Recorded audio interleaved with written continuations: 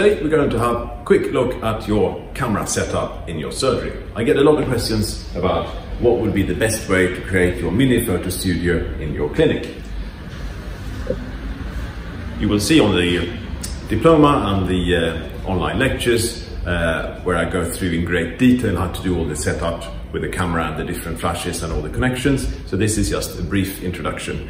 We are using a SLR with a 100mm macro, and also on top of this, instead of a flash gun, we have the trigger unit that corresponds to your triggers on your flashes. Here we've set up a black background to get the best possible neutral black background for your subject. I'm using two big reflectors, what we call soft boxes. These come with a reflector in here and a diffuser so that the flashlight gets diffused nicely out of a big area. I'm using the Nevere 300, which is a really handy small unit.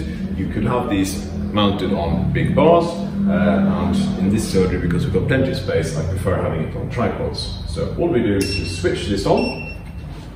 You'll see at the back of the flash gun we have different settings.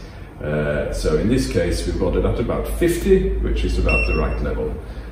On here you have a number of buttons, and importantly you have your trigger. This trigger needs to be turned on, and that way it will communicate with the camera. The little dial here will let you change the settings so we can see how intense the flashlight would be. Also you have a test button here so you can see that your gun will actually fire where it should do, and then various other settings. When you turn it on, you'll see what we call the model light.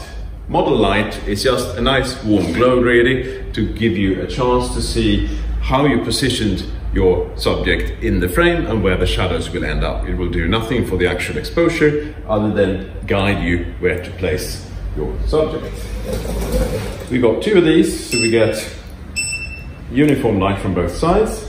We want to set these so that they have a similar power on both sides, and of course turn it on both sides.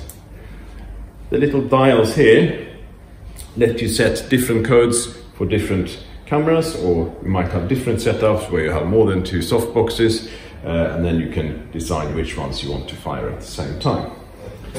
So we'll line these up so you have the light coming in from both sides, and then when we take the photo, you basically fire camera as usual, or you can use the test button on top. And that's how simple it is to set up your home studio in your surgery.